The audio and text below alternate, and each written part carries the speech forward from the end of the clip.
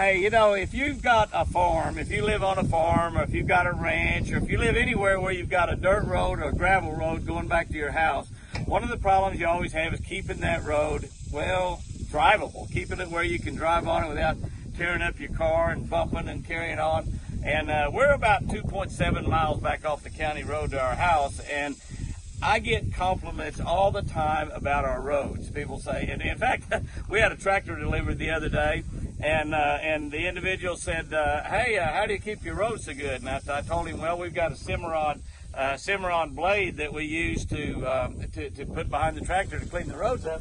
And he said, Jimmy, I know you have a lot of connections. Are you sure you don't have the county coming down here taking care of your roads? Now, the county would be doing it with about a $500,000 maintainer, road grader. But this is all we use right here. Now, I don't have a deal with Cimarron at all. We bought this machine, as you can tell by looking at it. We bought it several years ago, and it just fits behind the tractor. We've got it behind this New Holland.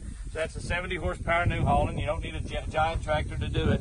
It's a relatively easy machine to operate. Apache's really good at it. Apache really gets our roads nice and smooth. And you know, a lot of times you get that washboardy deal on a road. That's a problem we have down here. We've got a good road, we've got a gravel road, but we get that washboard problem. So you drive down through there and you're in your truck and you all the way down, and this will smooth all of that out. It takes the gravel that's on the edge and pulls it back into your road. And it just works really, really well. This is a Cimarron, I think they call it a double blade utility grader. Cimarron makes a lot of different products. I looked at their website, and they make some that's blue. It'd be kind of nice if I had a blue to match my New Holland.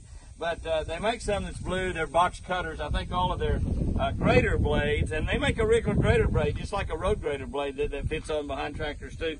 But this unit right here, my partner Steve Wells had used one of these up on his farm up around Oklahoma City, and we bought it, golly, I don't know, several years ago, back when, I guess we bought it when Steve bought out the other half of the ranch and became my new partner. And he just said it was a great machine, and it really is. It's easy to operate.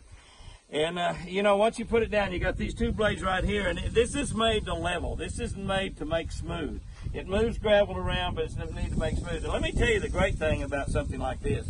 If you're using the front end of your tractor for something, you can use the back end of your tractor to keep your roads good. Even if you just got a quarter mile, half a mile going back to your house, and you don't, and the county doesn't maintain it, you've got to maintain it yourself. This is a great thing to have. It'll last basically forever, I guess. We've had this thing for years. It doesn't look all that great, but it still does the job just as good as it did when it had a brand new paint job on it. It looked nice, pretty, and yellow. But we're hauling dirt today, and so we've got a bucket full of dirt up here. We just went up there and got some dirt out of the dirt pile. We're hauling dirt, so we got a big full bucket of dirt. And at the same time that we've done this, Apache has smoothed out all the roads, and it's an easy deal to do. You have to go slow, because he's got to go slow anyway. He's getting ready to go up a big hill and down another big hill down there. And so, you know, having this on the front and having that down really kind of makes all that a lot safer and a lot easier. I told Apache we're getting ready to shoot a little YouTube video here, and don't turn the tractor over. I guess if he turned it over, we'd probably have 1 million views, but I sure don't want my old New Holland to get tore up. It would be nice to have a new one. It would be so nice to have a brand new Holland. This is we bought used. We've had it for a long time. It's been a tremendous tractor. We've done a lot of work with it. But anyway, air conditioner works good in it. But this machine right here, if you've got a ranch, you got a farm, you got a hunting lease, most of you have a tractor. And if you got a tractor, that piece of equipment you will use for the rest of your life on your roads. And you'll have better roads than you could ever imagine. And to me, I mean, you know, guys that's got farms and hunting leases and ranches, they like compliments about their piece of property. And when somebody makes a statement like, you got the county coming out here taking care of your roads, it kind of make my head swell a little bit. You know, I liked it.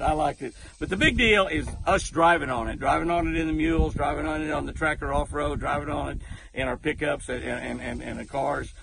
You can drive the most expensive car in the world down here if you want, which I don't own, but you can drive that and you got a great road to drive on. So just a great little piece of equipment. Like I said, we don't have any deal with Cimarron at all.